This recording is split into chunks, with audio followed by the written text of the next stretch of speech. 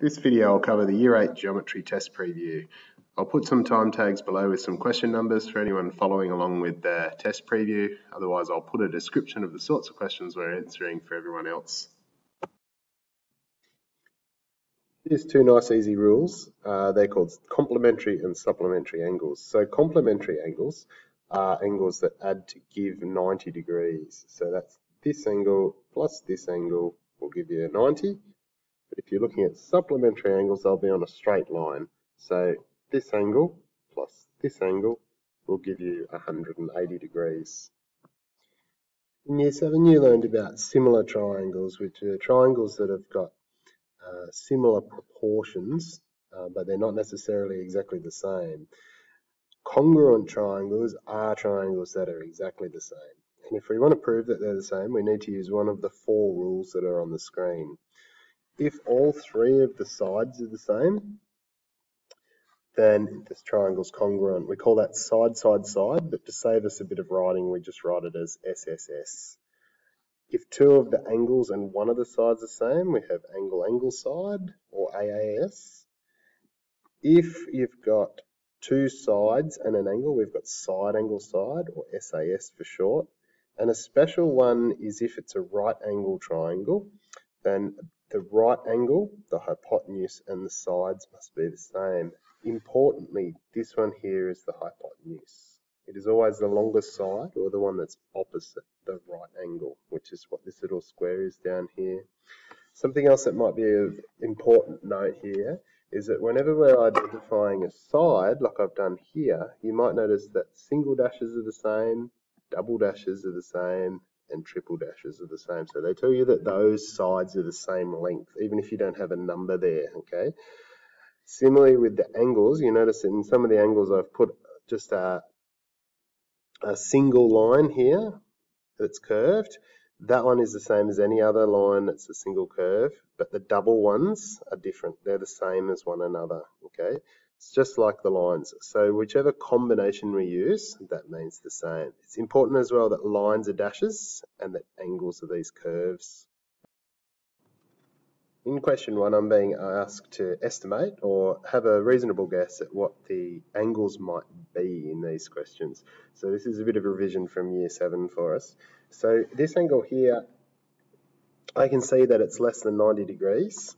So I'm going to have a bit of, and it's a bit over halfway towards 90. So 90 degrees, remember, is a right angle triangle.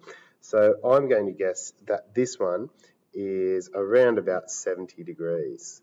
But really, any answer that is around about that, so 65 through to 75, is going to be correct. We know that it's between 0 and 90. Over in question B here, I can see that if it had been an angle all the way through, it would have been a straight line, so 180 degrees. It's definitely more than 90 degrees because that would go through here.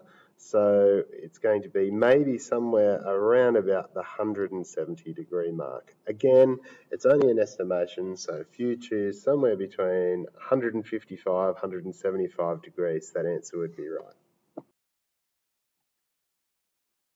Question 2a is complementary angles. These 2 angles, here and here, are going to add up to give me 90 degrees. What I could do is I could quickly just say, well, 90 minus 41 is going to give me 49 degrees, so V is 49 degrees. But that won't really help me when I get into some of the harder questions, so I'm going to use algebra to solve this one for you. So I know that 41 plus V is going to be 90 degrees. And what I might do is then use the balance method to solve it. So I know that I want to take 41 off this side to eliminate it. Anything that I do to one side, I've got to do to the other. So all I'm left with is V, and V is 49 degrees, not forgetting our units. Question 2b uses supplementary angles. So again, with this one, what we could do is we could just say, well, 180 minus 127 is going to give me 53 degrees. Again, using algebra, which would be a great way to do this, I can say I know that 127 plus whatever k is going to be 180 degrees. And so what I'm going to do is balance method it. I'll remove the 127 here. Anything I do to one side, I have to do to the other. All I have left is K, and all I have left is the answer, which is 53 degrees. Question 2C is a slightly more complicated version of a complementary angles question. So we know that all of these angles are going to add up to give me 90 degrees. So what I'm going to do is use algebra. So I know that 16 plus R plus 27 is going to give me 90 degrees. In my next step, I'm going to collect my like terms. So I'll add the 16 and the 27 together. So I know that I've got an R left here and 43 gives me 90 degrees. And then I'll use the balance method, take 43 from both sides, and I'll be left with R and the answer, which is 47 degrees. Question 2D is a slightly more complicated supplementary angle question. So I know that this angle here plus this angle here will equal 180 degrees. So what I've got is I've got 5 m's and 77 will give me 180 degrees. All right. Balance method says I should pick on this that's standing out by itself first. So it's a plus 77, so I'm going to take 77. Anything I do to one side, I'm going to do to the other. All I'll have left on this side is 5 m's. All I'll have left on this side is 103. Then I'm going to remove the 5. If it's a multiply by 5, I'm going to divide by 5 because that will eliminate it. But anything that I do on one side, I must do to the other. So all I have left is m is 103 on 5 or 20.6 degrees. Both answers would be fine. In question 2e, we need to know that the internal sum of the angles of a triangle is 180 degrees. In other words, this angle plus this angle plus this angle will give us 180 degrees. And that's the rule for all triangles. So I know that 31 plus 2v's will give me 180 degrees. And now we just switch over to algebra and we're going to use the balance method to solve this. So I'll remove 31. Anything I do to one side, I have to do to the other. All I've got left is 2v's, and all I've got left over here is 149. Now I have to remove the 2. It says to multiply by 2, so I'm going to divide. Anything I do to one side, I must do to the other. All I have left is v, and all I have left over here is 74.5, not forgetting that they're degrees. Question 2f, this shape is a four-sided shape, which is a quadrilateral, and so I know that the internal sum of the angles will be 360 degrees. So this angle plus this angle plus this angle plus this angle will be 360. And so I'm going to write those down. So I know that 57 plus 122 plus 119 plus whatever m is going to give me 360 degrees. Now I'm just going to switch over and use the balance method. So I'll collect my like terms. So I know that I've got a little m here, so I'll just throw that in. And then if I add my numbers up, which are my like terms, that will be 298. And that will give me 360.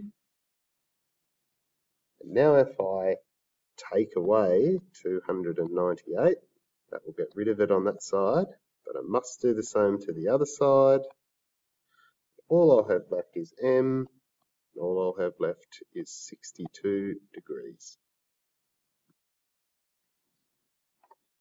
Question 3a tells us that these two triangles are congruent.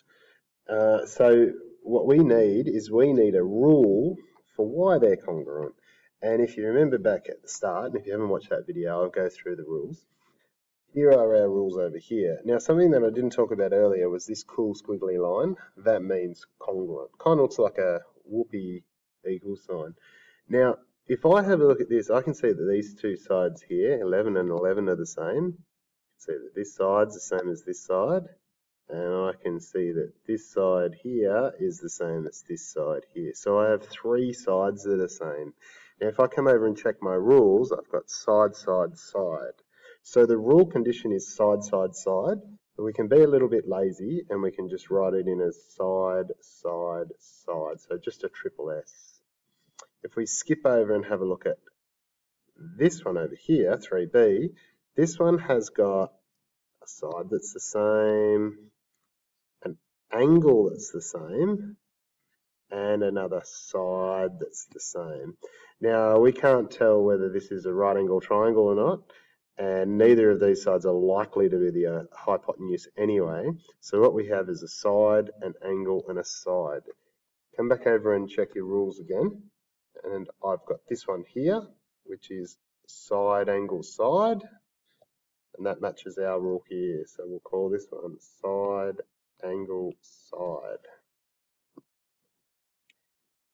In question 4, we've been given two congruent triangles. It tells us this in the question. But what's interesting in this question is the way that they've described the triangles. Okay, as you can see up here, they've used the symbol triangle. That means triangle ABC. So what they've said is that triangle A, B, C is congruent to triangle P, J, K. And they use the letter order so that you know which sides and angles are the same. So these triangles are congruent, but they're also reflected. So that means that this side here of 5 centimeters, this side's also 5 centimeters. And that this side here, which is 7 centimeters, this side is also 7 centimeters. So they match one another. And the angles are the same as well. So this angle here, 128, is this one. And this angle here, 9 degrees, is the same as this one. And this should help us to answer these questions over on the left.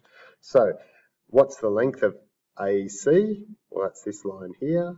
So it's 5 centimeters. What is angle? That's what this little symbol here means. What's angle A? Oh, angle A is 128 degrees. Just be careful not to forget your units when you're answering these. And the last question is a bit of a trick question. It's asking you to find out what angle C is, this one here. Now, we don't know what it is, so we'll have to work it out. We know that the angle sum of a triangle is 180 degrees. So just as an aside down the bottom, we'll do a little bit of maths. We'll call this one X because we don't know what it is. So X plus 9 plus 128. So these three angles here will add up to give us 180. Let's collect our like terms. We've got X and we've also got 137. When we add these two together, gives us 180 degrees. Let's do some balance method.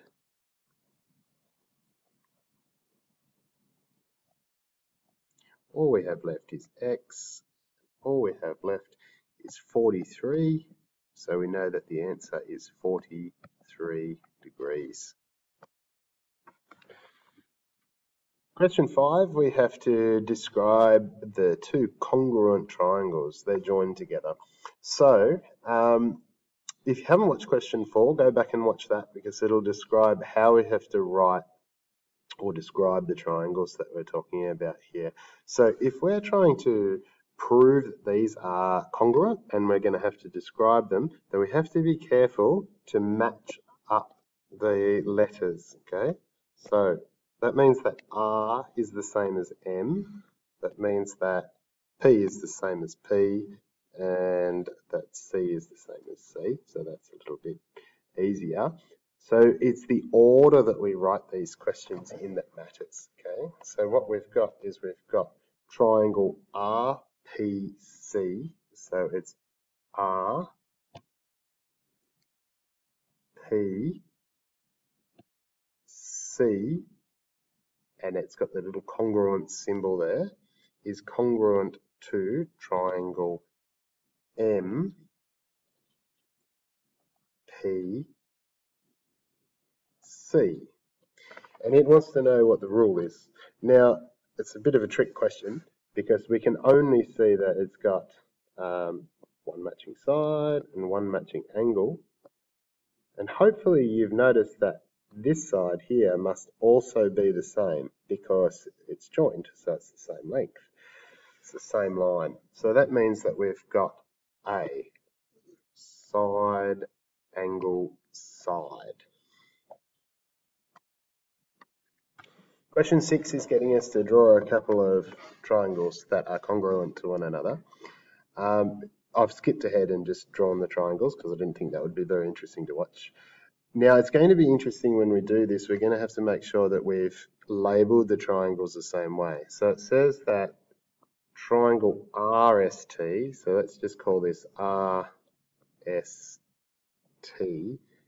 is congruent to triangle ZXC. ZXC. And I've made sure that my letters line up. That way we won't get ourselves confused. Now it says that angle R is the same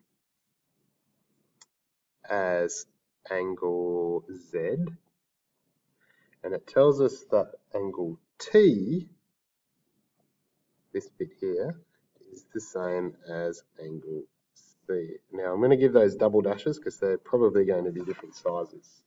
The length of ZC, so that's this line over here, is going to be 12 centimeters, and that angle S is 55 degrees. So this one's 55 degrees. Now it wants us to label each vertex. We've done that. That's the corners here. Okay, and it wants us to mark in the length given of 12 centimeters on both triangles. Okay, so if this side over here is 12 centimeters, then this one is also 12 centimeters. Okay, as well as any angles given. So we've got 55 degrees over here. That means that this one here is going to be 55 degrees as well.